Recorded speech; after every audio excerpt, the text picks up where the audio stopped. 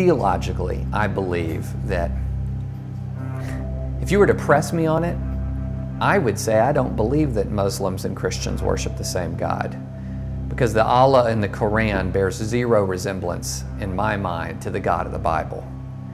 But, you know, look, there is a First Amendment in this country, and it says that there is a free exercise of religion, and that people of all religions are equal citizens of this republic.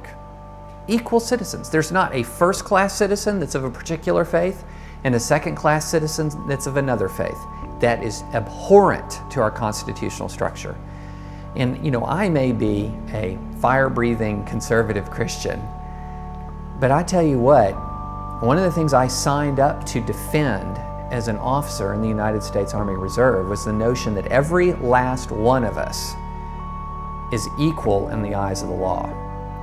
And I'll defend with my life, if necessary, the principle that a Muslim citizen of this country is an equal citizen of this country, which means they have the ability to vote and elect people of like mind to our legislature. And if we don't like it, vote against the people. Argue against them. If you think they have a bad idea, then you greet their bad speech with your speech.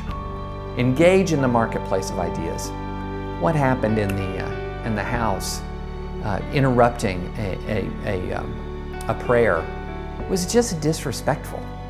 You know, it was rude.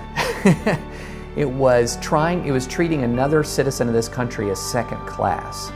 It's saying that they weren't even worthy of being given time to speak, to say their piece.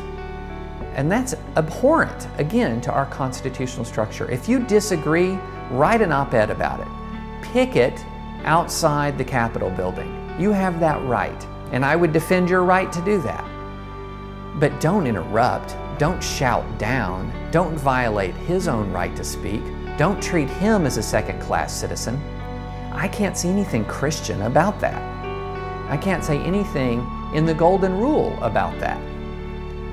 So, you know, I'm not a wishy-washy Christian who thinks that, well, all paths to God are equal. I believe that no man comes to the Father but through Jesus Christ. But you know what? I also don't see much precedent in the Bible for treating fellow citizens of this country as second class based on their beliefs. And in fact, we should be their servants. The least of these is going to be, well, he who's first shall be last. We should be serving people. We shouldn't be shouting them down.